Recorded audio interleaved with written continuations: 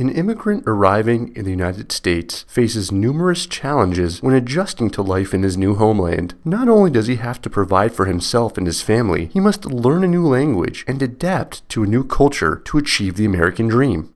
A removal proceeding can be one of the most stressful experiences in an immigrant's life, and removal from the United States for any reason can shatter his aspirations. Professor Peter Markowitz, a law professor at the Benjamin N. Cardozo School of Law, titled one of his articles, "Deportation is Different," putting his own take on one of the most famous phrases in United States Supreme Court jurisprudence, "Death is different." Professor Markowitz came up with this title because the immigration removal process is difficult to classify. What does the immigration removal process consist of, and how is it different? A removal or deportation proceeding is an administrative review under the jurisdiction of the Executive Office for Immigration Review. The proceeding consists of two components, a master calendar hearing and an individual merits hearing. These proceedings are held before immigration courts or the Board of Immigration Appeals Court.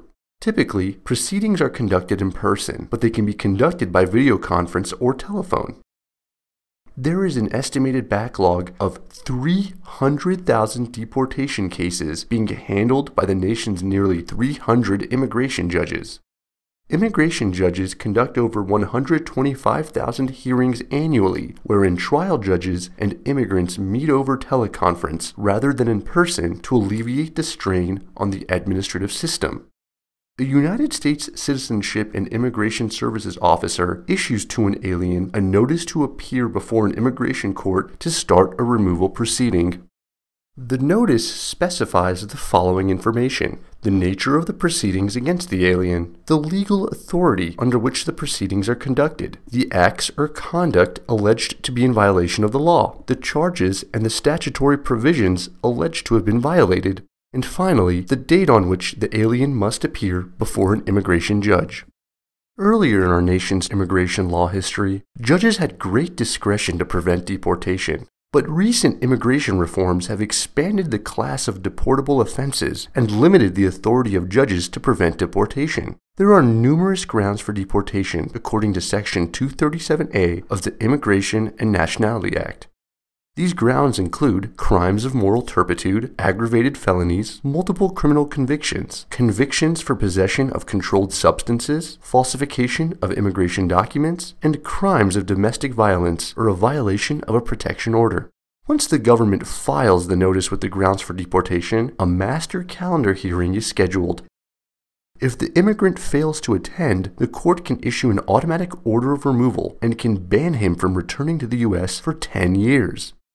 The master calendar hearing operates like a criminal arraignment, where the immigration judge informs the immigrant of the alleged violations and his rights, including the right to counsel, and also provides him with an opportunity to respond to the government's charge. After the master calendar hearing, an individual merits hearing comes next. A merits hearing operates like a trial, as the government submits evidence to support a removal order, and the alien or defendant can present his application for relief from removal. At the individual merits hearing, the Immigration and Customs Enforcement attorney bears the initial burden to prove that deportation is legally required. The alien can testify on his own behalf, present exhibits, and introduce evidence to seek relief. Once both sides conclude their arguments, the immigration judge will issue a decision for either granting relief from removal or ordering removal. Either party can appeal within 30 days to the Federal Circuit Courts of Appeals. If the judge has approved deportation, an appeal provides a temporary stay of the order of removal, meaning that the government cannot remove a person while the appeal is pending. The Supreme Court has ruled that deportation proceedings do not carry the same due process protections as do criminal proceedings. Though removal proceedings can have severe consequences, they are considered civil actions for two reasons. First, unlike the judge or jury in a criminal trial, an immigration law judge does not adjudicate guilt or punish someone for crimes. Second, the purpose of the deportation proceeding is to look prospectively to the alien's right to remain in the United States, and not to punish someone for past conduct. Past conduct is only relevant insofar as it may shed light on an alien's right to remain in the United States. The fact that removal proceedings are civil in nature has considerable consequences for both the alien and the government.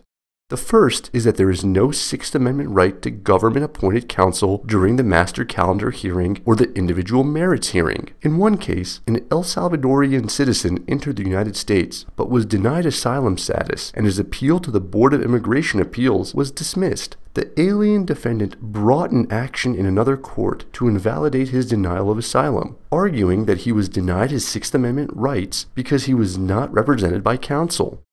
The reviewing court disagreed with this argument, reasoning that there is no right to counsel in deportation proceedings because the immigration removal proceeding is purely a civil action to determine eligibility to remain in this country, and not a criminal action to punish past transgressions. Though an alien may retain counsel, the government is not constitutionally required to provide it. The second consequence of a removal proceeding's civil nature is that it is governed by relaxed rules of evidence. In federal criminal proceedings, strict evidentiary rules limit the scope of cross-examination and set forth rules for the presentation of evidence and the questioning of witnesses. In a removal proceeding, however, both the alien and ICE attorneys can engage in potentially boundless cross-examination of witnesses because of the lack of formal rules of evidence. Furthermore, immigration laws make admissible any oral or written statement that is material and relevant to any issue in the case previously made by the alien or any other person during any investigation, examination, hearing, or trial to contradict any testimony or undermine the alien's evidence in deportation proceedings. Admitting these kinds of prior statements and evidence is unheard of in many types of legal proceedings.